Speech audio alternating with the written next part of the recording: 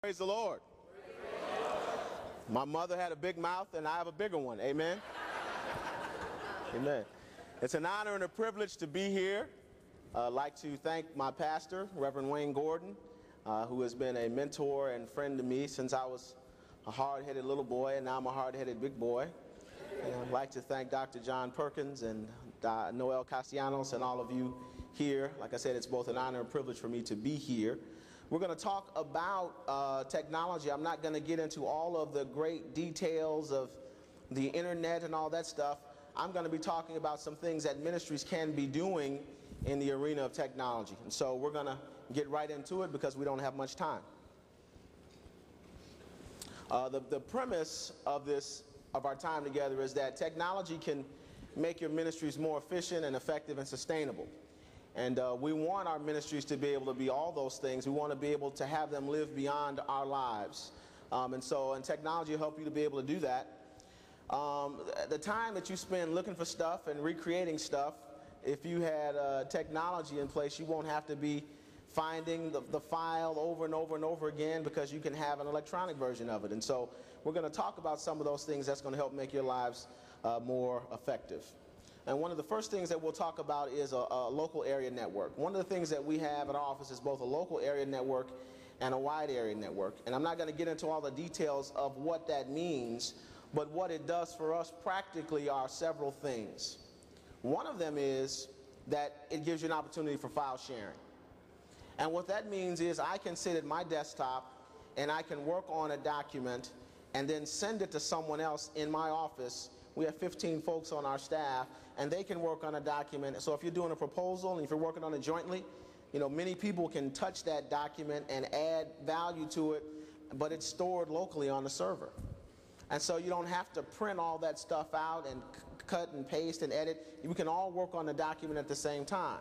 It cuts down on, it helps us save time and not waste time and be a lot more efficient. The other thing that our network allows us to do is that we can back up important documents. A few years ago, before I started backing stuff up, we lost all of our financial information for 1 year.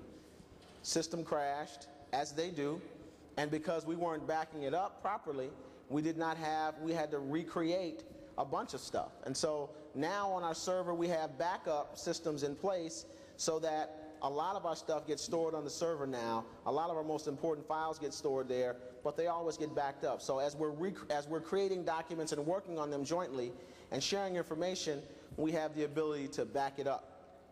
And that's critically important because, folks, if you're organized or unorganized, folks lose stuff. We do some work with the city of Chicago, and they consistently, I think they purposefully, lose our files all the time. And so we have to replicate stuff many times over and over again, and so that's helpful. Email. A lot of you use email. Because of our system, we have internal email, and that makes a huge difference in terms of us sending documents to one another and just actually finding out if people are available for meetings. Once you start growing, you want to be able to know, can I meet with this person during this time period? And group scheduling as well is something else that we're able to do because of this network. So I can sit down on my computer and figure out whether somebody is free at a certain time because I have the ability to do that. Now, you can do that both in shop and also with people at other offices. So we can basically have a virtual office because I can be at home or at work at my desk and know what other folks are working on throughout the office. Finally, and most importantly, is the ability to have remote access.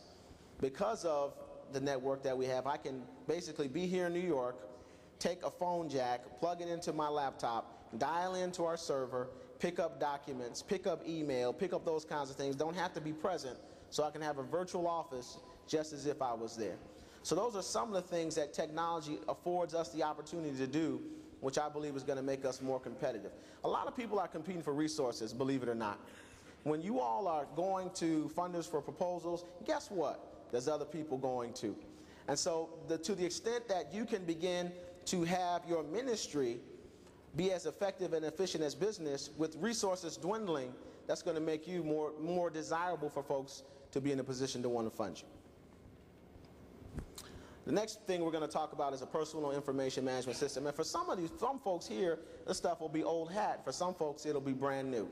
It gives you the ability to do a calendar, with repeated appointments. How many of you still keep your calendar information in a paper, you know, in a even one of my staff, she raising her hand real tall. We're trying to, she hasn't yet been converted. But many folks are still carrying their calendar around. I have the ability to do all of that on my computer, and instead of scheduling that appointment that I have with people, I meet with my staff every week. So I meet with a staff person every week for a 1-hour meeting. I schedule that for the whole year. I do that one time. I'm not writing that over and over and over again. We meet the first Tuesday of the month, or we meet every Tuesday at 9 o'clock. It's scheduled for the whole year. So I'm not repeating that stuff over and over again. To-do lists. How many of you keep to-do lists in your handheld stuff? How many of them are prioritized? Right? In terms of what's the, you know, if you've done the Franklin Planner system, what's a 1 or 2 or 3? To have the ability to be able to prioritize your to-do list, and also, more importantly, have an alarm ring to let you know that your to-do stuff is due. By having the electronically now, what I can do is I can have a reminder a week in advance. You know what? You have this to-do item that's due in a week.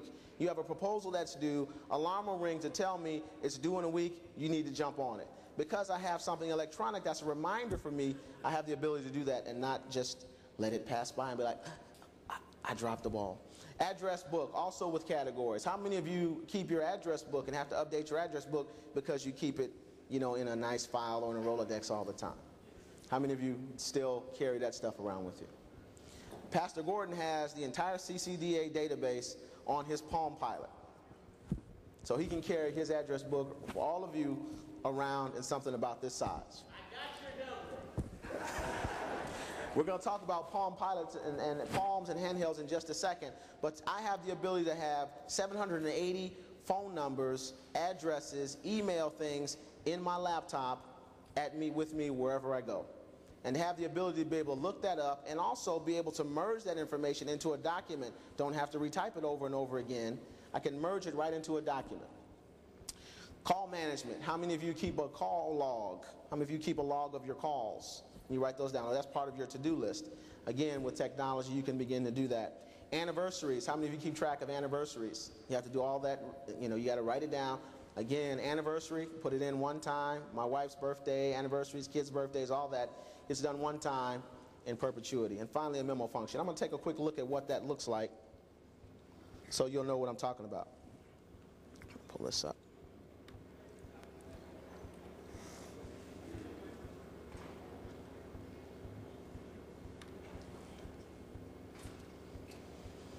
This is Lotus Organizer.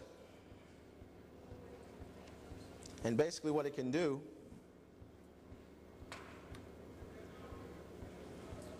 you'll notice those pink bars on the 16th and also the pink bar on the 17th and 18th. That tells me the CCDA conference is this week. So once I know when it is, next year, it will highlight what those dates are so that they'll already be marked.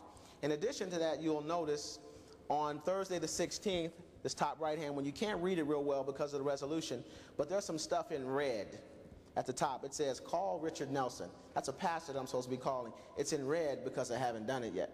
So that's, again, a to-do item that it automatically reminds me. Every time I pull up my calendar, it will give me different color codes in terms of what I need to be doing. All the other stuff is in green. Those are to-do items because they're not yet due. If it was red, it would tell me this is overdue. You should have gotten this done by now. So, and also there's a call log. All that information is in one place, not in the Rolodex over here, in the computer over here, in the date book over here. It's all centralized and in one place, which helped me manage my time and be a lot more efficient and effective.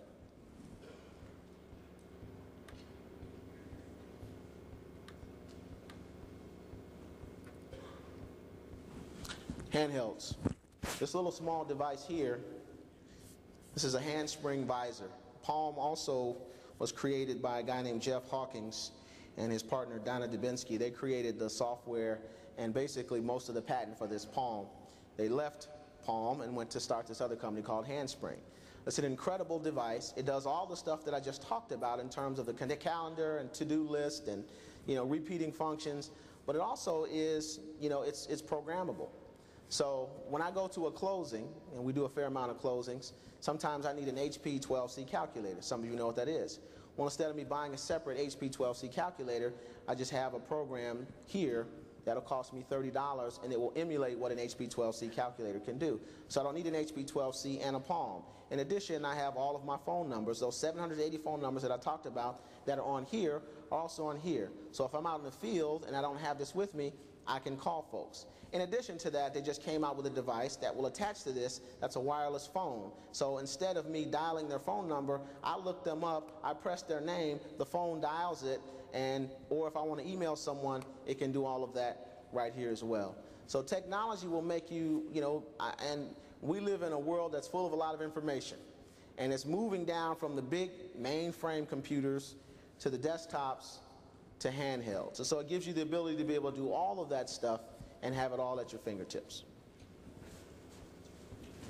Quickly, financial statements. How many of you are using something like Microsoft Excel to do financial statements? And how many of you are still kind of doing that by hand? How many people are not even, some people are embarrassed to even admit that they're still kind of doing some of this stuff by hand. Well, to have the ability to have even a simple program like QuickBooks, you have an audit trail. You have the ability to sort. If you got to find that check number from a year and a half ago or a year ago and you know you spent it but you didn't know where it is, to be able to have all of your financial stuff electronic is much better than keeping all these manual records all the time. Electronic bill payment. How many of you pay your bills electronically? How many of you know that you can pay your bills electronically? Right. That you can basically, from my desktop, I pay all of my bills at home electronically. I pay my gas bill, light bill, my mortgage, my insurance bill, all that stuff. I sit down at my desktop. Instead of licking a stamp, it's all, and in addition, because you got to do the work either way. You got to enter it into your checkbook. You got to write the check. You got to put it in the envelope. You got to lick the stamp. You got to put it on there. You can do all that electronically in one place with Quicken or QuickBooks, and then send it electronically. No stamps. You got an audit trail. It's stored, updates your balance, all of that in one place instead of having, again, all these different systems. Payroll information, you can do that electronically. You can also do, just having more timely financial reports and bank reconciliations. How many of you reconcile your bank statements by hand? See? All of that stuff can be done electronically. Finally, being able to have this helps you to be able to recruit. And helps to be able to retain staff. I mean, I think it's important, particularly with where young folks are today who are looking to work in ministry. They're going to want to work at a place that's a little bit progressive. They want to work in a place where they can use their gifts and their talents and their skills for the kingdom. And one of their criteria will be they want to have web pages and they want to have all this other stuff. And you don't have it, you're going to be less likely to get the new talent that's out there that you're looking to hire. We've been able to create electronic versions of everything that we do. We do a fair amount of construction work. We've done actually about $29 million worth of development in the past 8 years. And a lot of the stuff that we've done now, when we do payouts, we don't do them by hand. We have an electronic version, we print it out, it's an Excel spreadsheet, we tabulate the stuff ourselves, so we don't do a lot of stuff with forms anymore. The other thing that it does is it begins to upgrade your staff skills. I think a lot of our staff appreciate the fact that they have all this technology and they want to work at a place that's pretty progressive. So that gives you all of those benefits by having technology. Finally, this is a picture of my third child. I have 2 kids. This is my third baby, which is our tech center. I want to just spend 30 seconds to talk about that. It's a state-of-the-art tech center. Before this, we had a small technology center. There were about 15 or 20 donated IBM computers. And whenever people donate stuff to you, they're getting rid of their junk. They're not giving you stuff that works. They're going to give you stuff that may have viruses or have hard drive problems. And so we had to spend more money fixing the donated computers than it would cost us to buy new computers. And so we bought 30 brand new Dell computers. We use a T1 line for our young folks to get on and they can access the internet. And that may sound interesting to some of you, but in our neighborhood, the only connection that our kids get to the internet is in their schools from the administrative office to downtown to transmit attendance data. So these young folks, the digital divide is truly locking them out. They don't have an opportunity. And so every day after school gets out at 2:30, at about 2:31, there are kids beating down the door to come to our technology center. It's brand new, state-of-the-art, hardwood floors. I mean, we've done a tremendous job in getting it up and going, and we're real excited about it. We had to raise $200,000 from the Freddie Mac Foundation to build it and staff it. And so we're excited about it. So we use this opportunity because we want young people to be able to compete with their peers in the suburbs. We don't want them to be left behind. We want young folks to be able to, become Microsoft certified and have A+ certification and all those things so they can compete in this new economy. And we believe that this is really about economic justice, and God is pleased with it. Amen.